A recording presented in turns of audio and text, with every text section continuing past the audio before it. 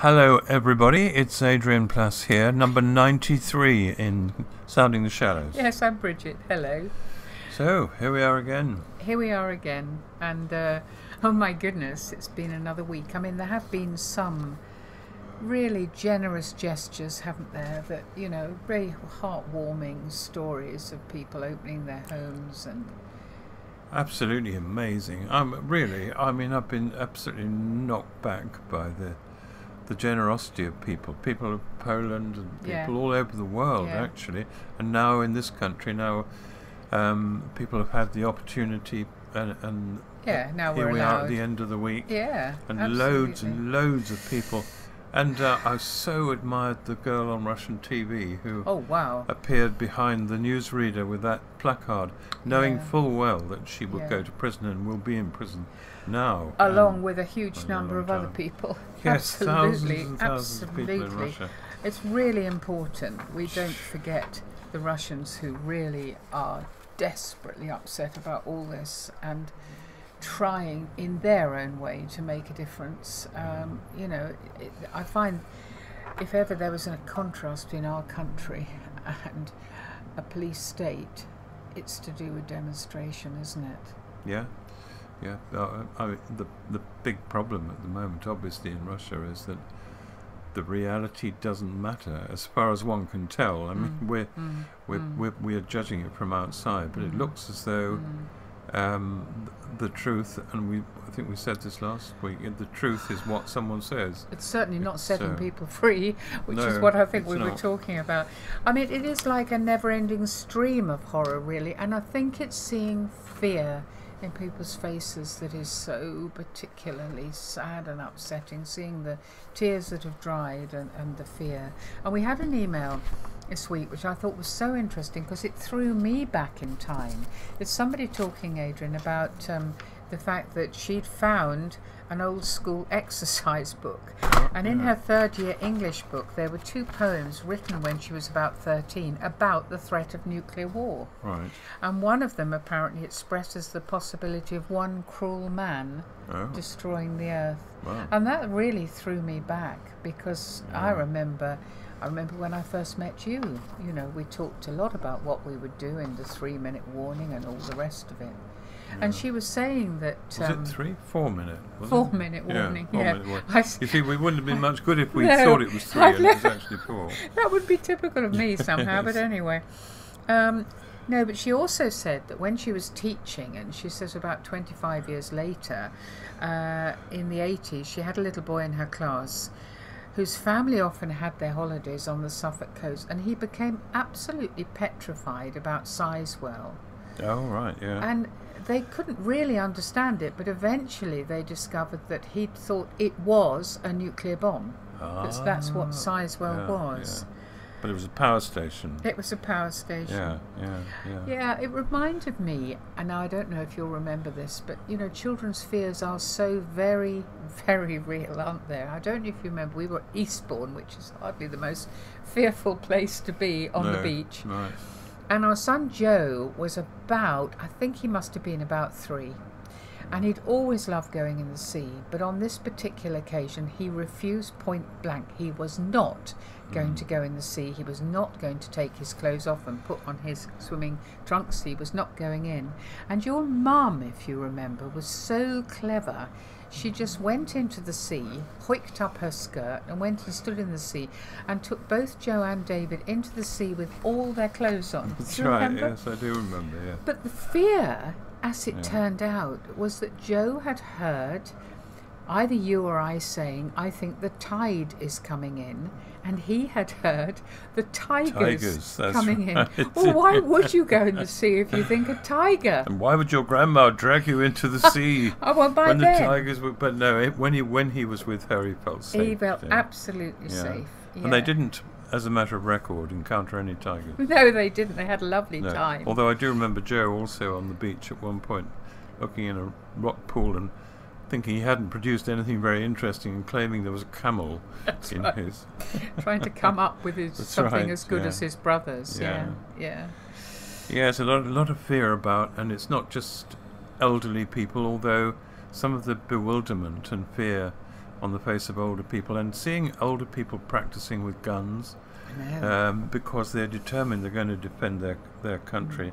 I tell you what, they're no pushover, are they? No, they're really not. Those people. And they're headed up by somebody who's no pushover either. That's right. I'm hoping I'll get his first name right. It's Volodymyr Zelensky, isn't it? Well, that's how I would say it. So yeah, it's probably quite wrong. We've all been saying Kiev wrong, haven't we? I know. It's Kiev. I know. But yeah, and he is coming over actually as quite a hero now. He really is.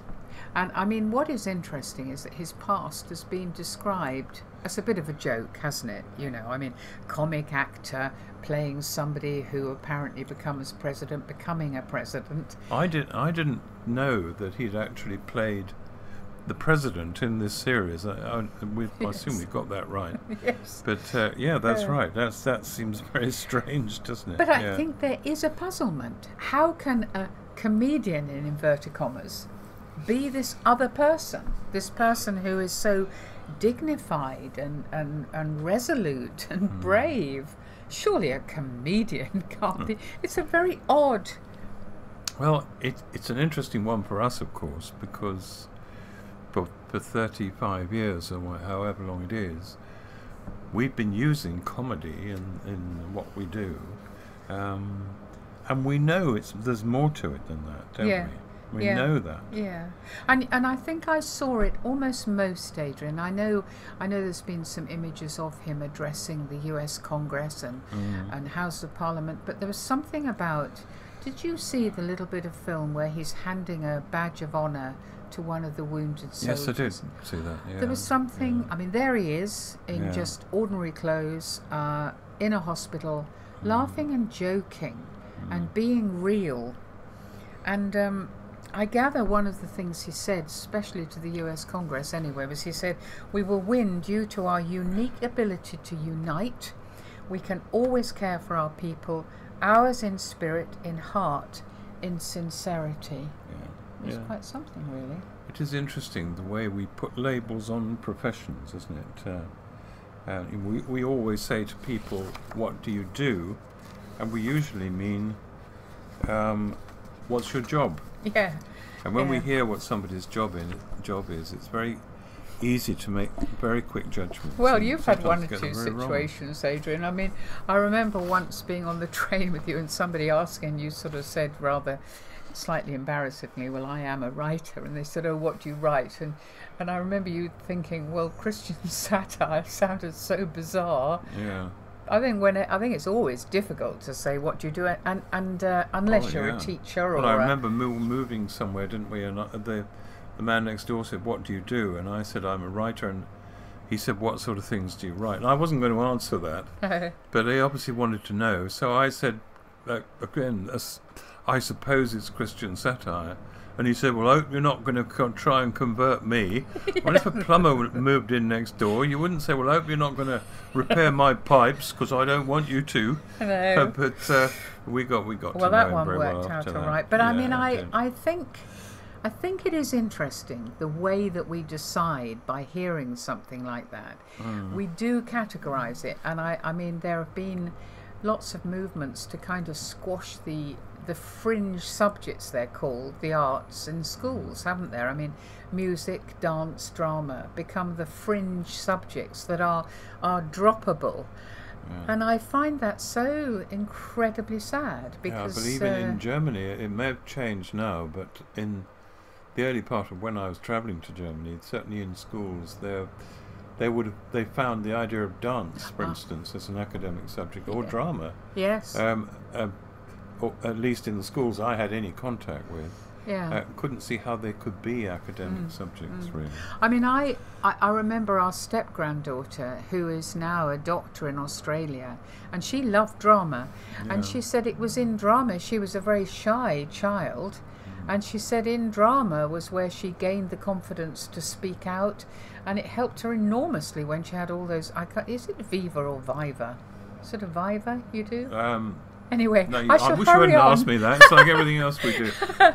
Anyway, when she did one of those, I passed, but I actually failed. I got a D. No, I just a show. No, but how much confidence she had gained. And we know that dance helps with so many things in terms of presentation and poise and communication. Communication through the arts is something you need in life, whether you're a doctor or whether you're whatever you are. Yeah, I think you do. And I think the problem with comedy, or the use of comedy, or the addition of comedy to what you're seriously doing, is that for those who don't understand it, or haven't understood how those things link together, it is very difficult to comprehend why you would do it. It actually, you need a lot of skill to be a successful comedic actor or comedian. I mean, some comedians, I suppose, slip in very easily, stand-up comedians, but you begin to realise that the best comedy, and this is a bit of a cliche, but that's because it's true, I think. In order to do comedy, in order to make people laugh, it's got to be based on the truth. Yes. And that means that the reason people laugh is because it suddenly hits a part of them that they weren't even sure was there before. And that's why when I started writing, and I started a book with somebody bending down in the church to pick up a tube of fruit gums, and having someone put their hands on their heads to pray for them. Well, you just didn't laugh at those things then. I mean, that's been very good for you, because especially in Germany and all over the world, you've been given fruit gums or gummy bears. Well, it was whatever the culture produced. But also the same shock in all those countries when I went to them. And the same process, which was moving from bewilderment to a strange sort of joy at discovering the thing you had thought and felt is reflected in what is said by the person who uses humour. And when I first, or near the opening point, where Howard Zelensky, when he'd been offered a way out of the country, and he said something like, "We need guns, not a lift." Yes, I don't want a lift. Absolutely and, brilliant. I thought that is such a brilliant thing to say. Absolutely, absolutely. But and I mean, the way he was addressing, I mean, here's the guy with the honed skills. The way he was addressing the U.S. Assembly. I mean, tremendous. Very good stuff. Very fluent and very passionate and very directly into the camera lens. So he was speaking to you, which is the best sort of communicator, isn't it? And we have discovered, haven't we, and we know it's a fact, that in the Christian world, which is one where we tend to land mostly, humour is not the poor relative of serious work with people. On the contrary, it seems to open doors and crash open places that people didn't even know they had in them. I mean, I think a lot of people would feel that about music. Yeah, a lot of people would feel that about poetry, but not everybody realises that humour can do it as well. Laughter and tears very close together, really, as we've discovered many, many times. Again, a cliche, but it is true. We've often told the story about the lady I met in New Zealand when we were there, and she looked terribly serious, and I was because you never know what people are going to say.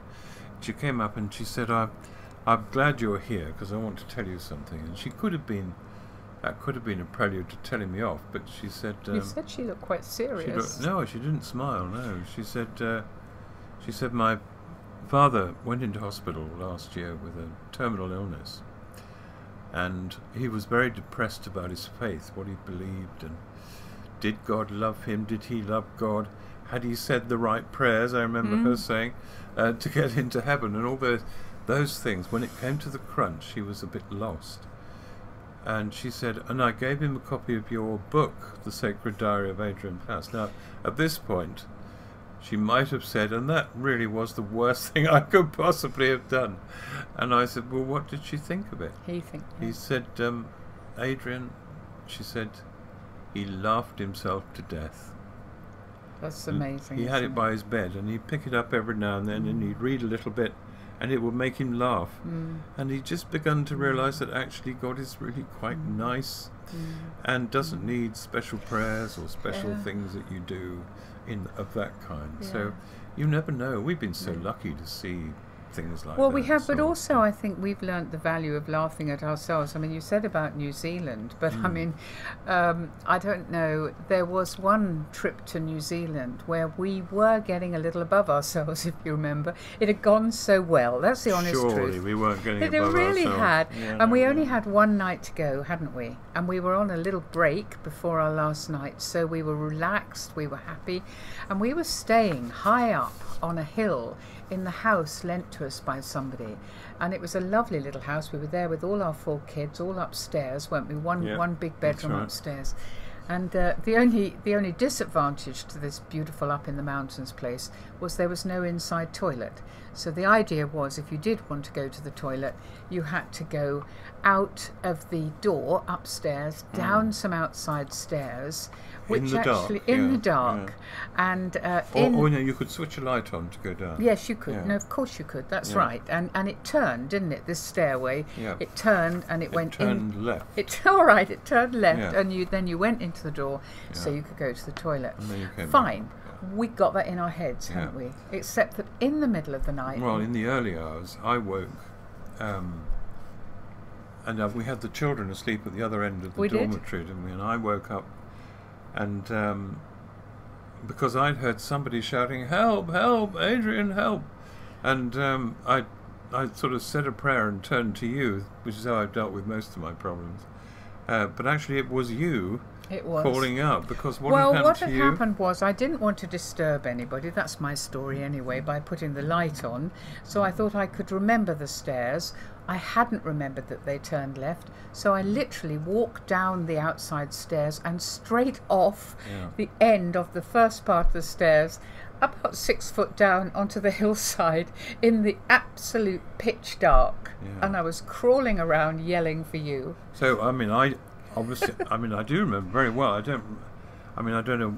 I didn't know quite what had happened, but I panicked a bit, and I ran out of the door, forgetting to turn the outside light on, and then I sprinted down the steps, forgetting they turned left, but I didn't fall. I kind of took off, and I still. You still remember, don't you? This huge dark shape flying over your head and landing beyond where you are. Yes. So now there's 2 of us on the hillside shouting, "Help! Help! Help!" And our children, thinking it must be an axe murderer or something, they locked the door. Honestly, hate my children sometimes. And if you remember, it meant that having been so up ourselves before, we had to crawl up onto the platform the last night of our grand tour, covered in bumps and bruises and plasters, to talk about our victorious walk with God. So it's always been. It has always been so. It has. Yeah. It has. Things may be terrible at the time, but you kind of get to learn to make a note of things that happen, and then you work with them. Well, I think we had to talk about it that night, actually, because we looked so awful, really. There's something I wrote years and years ago, so I can't dignify it by calling it a poem, but it has the same intention, really. Whether it's funny or not, I don't know. It's just called "Am I the Only One?" It goes like this: Am I the only one who follows God, Nottingham Forest, neighbours, and his own inclinations, usually in reverse order? I do hope not. Am I the only one who likes Norman Wisdom films, Bat Out of Hell, Little House on the Prairie, and Silence of the Lambs? Probably.